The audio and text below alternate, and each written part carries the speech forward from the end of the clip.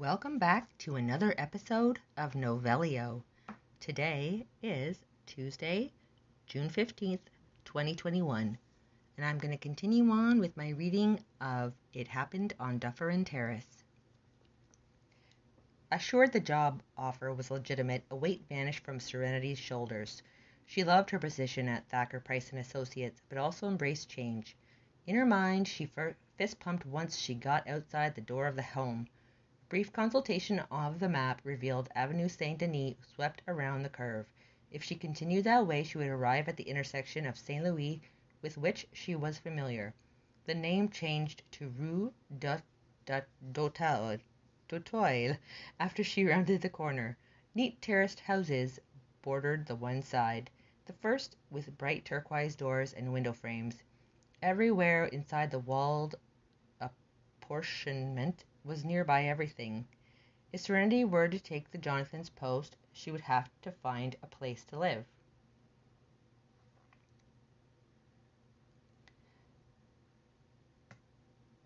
Affixed to the next house in a row was a bronze plaque. Taupe-colored stucco covered the exterior, and the trim was a darker shade. The varnished, round-topped front door contained a narrow, matching window. Serenity paused outside the residence. The house was the home of the René Lévesque, a former premier of the province, while he held the position. She took out her mobile and snapped a photo of the memorial. The snow still fell, not as heavy as before, but large flakes continued to float down from the sky. With no other pressing business, diagram of the city in hand and being daylight, Serenity decided to explore other areas within the fortifications.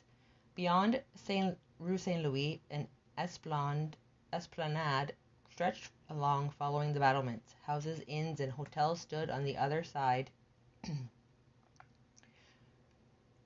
Some of the homes had signs in the casements. Unsure if they said rent or sale, she would determine that at a later date. Cars whizzed by on the cobbles, their tires wheezed with intermittent popping sounds on the cracks between the stones. The first road on her right was one way going away from her. Rather walk down it, she proceeded straight on. Installed in the blockade was another gate topped with a tower. From there the terrain descended in a sharp grade. With a carpet of white covering the sidewalk, Serenity determined the prudent course of action was to take another route. She crossed and went away from the wall. Metal cladding designed to look like brick concealed the first building to the right. Perhaps granite or clay at one time, but now impossible to know. The stone structure on the left had round-topped windows and antique light fixtures bolted to the walls. A brass plaque, framed in ornate leaves, was next to a red door. Not written in English, she was unable to read the inscription. Rue Dauphine appeared flat. Serenity didn't have to put on her best mountain goat boots to traverse the steep slopes. Scaffolding surrounded some structures. Further down, a former church morphed into a museum of literature. A retaining wall and interlocking pavers invited people to enter the courtyard and the museum library itself. Serenity bucked the trend and took a cobbled pathway leading in a different direction. A metal arch adorned with pine boughs marked the entrance and exit. The top of the Price building peeked over the roofs of the properties lining the far side of the street. Continuing towards the landmark structure, Serenity soon found herself at the Christmas market. Not that she needed to buy anything more, she crossed the road to wander through the stalls. She adored the quaintness of the scene. People doing their last-minute buying jostled from one stall to another. A man taller than her stomped on her instep. Her winter boots might have been excellent for walking, but didn't protect her feet from clods like this guy. He didn't even utter an apology. Until now, everyone in Quebec-City was friendly. Her lack of French skills hadn't been a deterrent. She liked that. English was the language of business worldwide. What if you only spoke Arabic or a dialect of Chinese? At least when the clod trod on her foot, she wasn't drinking a hot chocolate like the first time she visited the cheerful holiday tract. She paid a visit to each stall in the precinct behind City Hall, then moved over to the other part. Where she came from heaved with people. Over here, so many people crowded in, there was no room to move.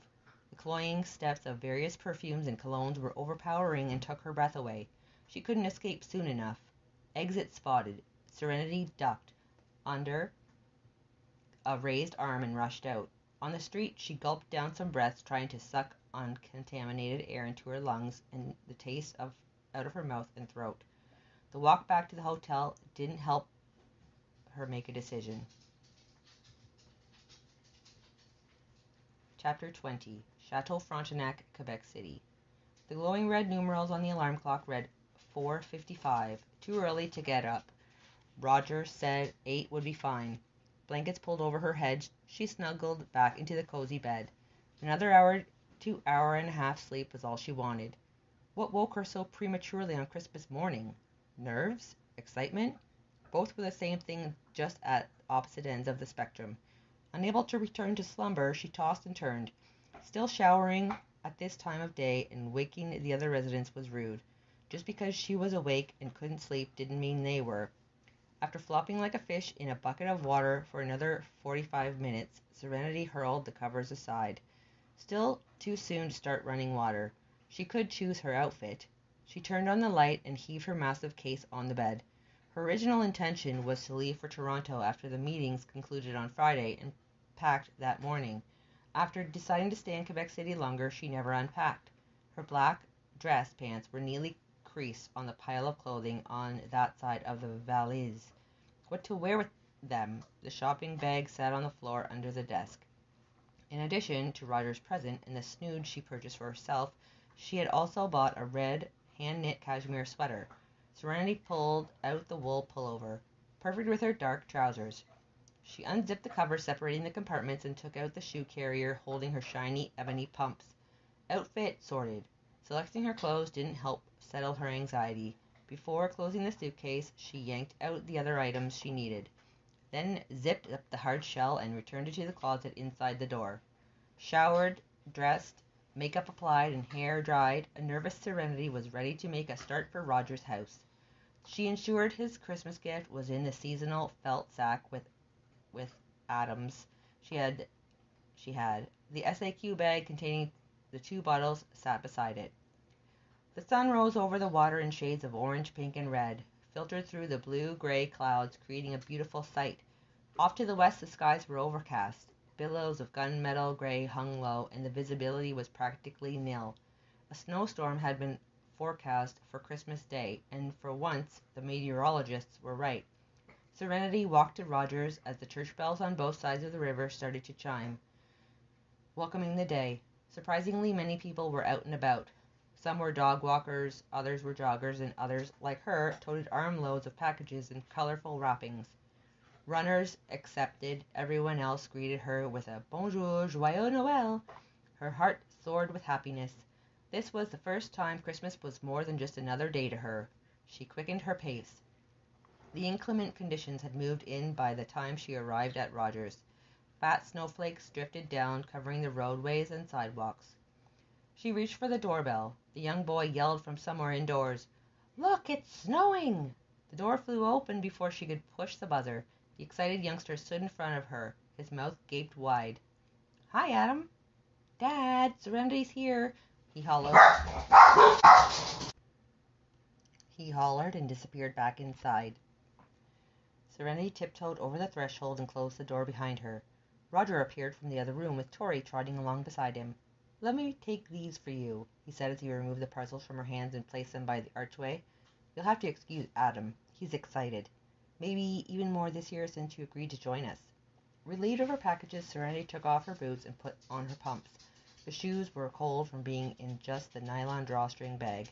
The house was warm, almost sweltering. Coat removed, she crammed her mitts and beret down the sleeve. Roger hung it on the hook and directed her into the living room. 5 chairs stood around the table. Who else did he invite? She expected only the 3 of them. "I brought wine. I didn't know what you were serving, so I got a bottle of red and white." A gray-haired woman came out of the dining area. "I thought I heard voices." She was shorter than Roger and stocky, but like him, her smile lit up the room. "Mom, this is Serenity. She's the guest I told you about, and this is my mother, Lucille." "It's lovely to meet you, Mrs. Scott." She reached out to shake the woman's hand. Roger's mother wrapped her into a warm embrace. "My son has told me so much about you. It's as if I already know you. Really? She didn't tell him a great deal about herself at all. Had his mom embellished to make her feel at ease? Maybe? Not wanting to appear rude, Serenity returned the hug. When she pulled back, she shielded her mouth with her hand and whispered, I didn't buy anything for your mother. I hope she's not offended. He shook his head and said no. Tori trotted to Serenity's side and pushed into her hand. She stroked the dog's head. In return, the black lab sat and leaned against her leg, pushing her off balance into Roger. I must get back to the turkey. You'll excuse me? Sure, Mom. On their own again in the front room, Serenity breathed a sigh of relief. Roger's mother, being there, caught her off guard. The woman was so different from her own mother. A loving family was unfamiliar to her. Adam charged into the lounge. Did you bring me a present? Yes. Don't be rude, young man. He's fine. I figured there was an ulterior motive behind it. She turned to him. Yes, you may. She lowered her voice to a whisper. One for you, too. Yay, the boy cheered and dove at the tree. Whoa, down, sport. Maybe your grandmother would like to watch. Mom, Mal, come in here. Adam's dying to open his gift from Serenity. Did he mean Melissa, the young woman she met in St. John? The one who had her brother here in Quebec-City? One unexpected guest blindsided her. But two? Average families did come together on special occasions. Who else was here? His sister came to the front room, wiping her hands with a tea towel. It's great to see you again. Won't hug you, my hands are greasy. Oh, I love your sweater. Mrs. Scott came in and sat in the armchair near the hearth. Only then did Serenity notice a fire burning. No wonder the room was so warm. Is this the one? Adam hoisted a large package and shook, rattling the contents. She squatted beside him. Yes. Now, if you already have it, you can exchange it for something different. The festively colored wrapping flew into the air and drifted to the floor. Wow, thanks. I don't have this one. Look, Dad, ultimate banking. Can we play now? Later, after the bird is in the oven. Aw, Adam's chin sank against his chest. Tell you what, why don't you look up the rules and figure out how the game goes, so when we do sit down you can teach us? Serenity suggested, hoping to cheer up the lad who looked on the verge of tears. The young boy let out a whoop of excitement and tore through the plastic surrounding the box. Roger's mother and sister started for the kitchen. Can I help? She offered. You're fine for now, dear, but later, Mrs. Scott said. In that case, Mom, we'll take Tori out for a walk. He turned to her. His dark brown eyes held her gaze, making her heartbeat quicken. Outside the house, Roger steered her and the dog across the roadway. Beyond the sidewalk, the area opened up. Two long-barreled cannons occupied a cement pad. He leaned against the wood-capped battlements overlooking the city below. I got a little something for you, too. We'll exchange gifts later once everyone else had turned in for the night. The gesture of bringing a gift to his son deepened his feelings for her. She didn't have to do that. This was the first Christmas since before his wife died. Adam had been so happy. Thoughts of those times made him sad. Tears burned his eyes, and he spun away from her as he blinked them back. Serenity looped her arm through his. He sucked in a ragged breath. Hadn't expected his emotions to overcome him because of Monopoly. Was he ready for another relationship? He took her left hand in his right, so she was away from the curb, and they started up the street. After they rounded the corner, the pavement narrowed. He released his grip so she could precede him. Opposite a high, modern, metal-capped stone wall on the other side, he said, This is where I work. The entire complex is a hospital property, hoping to eliminate the awkward silence. Neither had spoken since outside his house. At Côté du Palais, Roger shortened Tori's lead and tightened his hold on it. He clutched Serenity's hand and escorted the two of them through the squirrely intersection. He didn't know why he came this way. There were far better places to walk. Once he had them safely across, he made a right on Rue de l'Arsenal by warehouse buildings, through a parking lot into parkland. He unclipped the leash and the dog bounded off. Snow kicked up as she went. Occasionally, Tori turned around and barked. Hop on, I'll give you a piggyback ride, Roger said, feeling playful. What? Did that mean she thought he was crazy? Maybe he was, but at the moment it felt like the right thing to do. Or had she never heard it referred to as that? He turned. Well, I don't know what you're talking about. To be 30-something and not know? Stand behind me. Grab around my neck and jump." Her arms looped over his shoulders. The first attempt was a failure. Serenity screamed and tightened her grip, choking him. "Okay, not so tight." "Sorry. Just you startled me when you reached behind my leg." "My fault. I'll bend down a bit. Make it easier for you." This time things went according to plan, and he had her in position. A quick boost and she shrieked. Somewhat off balance, he started adjusting her weight as he went. Once he settled her on his back, he sped up and pranced around, making her squeal and laugh. Her laughter made Tori bark, and she chased along beside the pair. At the stone barrier surrounding the snow-covered green space, Roger put Serenity down and fastened Tori's leash to her collar. After crossing the street, they walked through the other section of Artillery Park, emerging at Rue Saint-Jean. "I was over here the other day," she said. "Did you go through the place?" "No, I came down here." "You never said." "Well, you never asked, either." Roger chuckled and pulled her to him, then wrapped his arm around her shoulders. She leaned into him. Her standing so close revived feelings not experienced since his wife died. In front of his house, he couldn't wait any longer to kiss Serenity. He placed his palms on the sides of her face and tipped her head back, moved his mouth down and brushed his lips against hers. She didn't pull back, which was a positive thing. Her arms encircled his waist. It was too soon to tell her he loved her, too early to know for sure if he did. He was fond of her and enjoyed being with her. Love? More time he would have to be spent with her to determine if his feelings went that deep. Adam met them at the front door. "You guys were gone awfully long." "Sorry, kiddo, lost track of time." "At least you're dressed now." Roger helped her out of her coat. "Did you figure out the rules?" she asked. "Yep." The boy beamed. "Can we play now?" "My sister and your grandmother still slaving in the kitchen?" "Yippers. Maybe they'd like to join us." "Grandma, Auntie Mel, want to play Monopoly with us?" Adam yelled as he raced to the other room. Relieved to have a moment by himself with Serenity, Roger wrapped his arm around her waist. "You didn't think I was too forward just now?" "Not at all." She enveloped him in her arms. "You can kiss me again now if you want." He accepted her invitation. No sooner had their lips touched than Mrs. Scott said, "I knew there was a reason for you inviting a young lady to keep Christmas with you." His cheeks burned. Even in his mid-30s, his mother retained the ability to make him blush. Adam set up the game.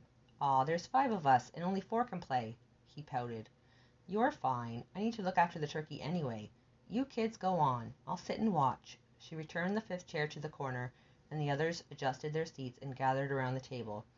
Roger picked up the rules pamphlet and read along as his son explained the nuances of using electronics instead of paper money. Otherwise, there didn't seem to be any difference between this version and the one he grew up playing. When the kitchen door swung on Mrs. Scott's exit, the bird sat on aluminum foil on the countertop. The thing was big enough to feed a third-world country, not just 4 adults and 1 child. On occasion, Serenity bought a small chicken and, after cooking, had meat left over for the entire week. After a couple of rounds of Monopoly, she excused herself. I'll just be a minute, Mr. Real Estate Tycoon," she said, directing her attention to Adam. "Seems to be conducting a major property deal." She paused before pushing through to the other room. "Are you sure I can't help with anything, Mrs. Scott?" "You're fine, dear." Serenity reclined against the worktop. "Careful, not there. You'll get your lovely clothes dirty." Roger's mother sat a massive bowl of stuffing on the counter in the location she first stopped. The woman scooped up a great dollop of the seasoned potatoes and breadcrumbs and thrust it into the cavity. "My son hasn't smiled this much since before Bridget passed away. Must be down to you." "I don't think I can take all the credit." She folded her arms as she spoke. "Tell me about his wife." "Roger told me she died." "I don't like to speak ill of the dead, you know." She brushed an errant lock of silver hair off her face with her forearm. "She was a lovely girl, but had problems." Mrs. Scott lowered her voice. "You know those problems." "Serenity, it's your turn," Adam yelled from the adjoining room. She turned to the older woman. "I'm being summoned. Can we finish this later?" An expression of resignation crossed over Roger's mother's face. There was more to his late wife's death than anyone was willing to tell. "I'm coming." She pushed open the door. "So what did I miss?" "I just made a deal with Aunt Mel to buy Baltic Avenue from her, so now I have the full set." Serenity sat down and rolled the dice. She counted out the numbers as she moved her token, stopping on a well-developed St. Charles place. "Who owns this?" Roger and his sister shook their heads. Adam smiled. You owe me $5,000. That's me finished. All my properties are mortgaged or dealt to you three, and I'm broke. Mrs. Scott poked her head into the room. How's the match coming along? Serenity's out. She just landed on another one of my places and can't pay the rent. The young boy crowed. Could you put the turkey in the oven for me, please? It's too heavy for me. Sure, Mom. He left the room and returned a few minutes later. So, Mel, do we declare Adam the winner or carry on and lose our shirts? Roger lowered himself to the sofa. He'd not played since he was a kid, still at home in Ottawa. The truth was, he forgot how much fun the activity was. When it came to this game, his son reminded him much of himself at that age. The most significant difference back then was more people could take part at one time, and you used paper money.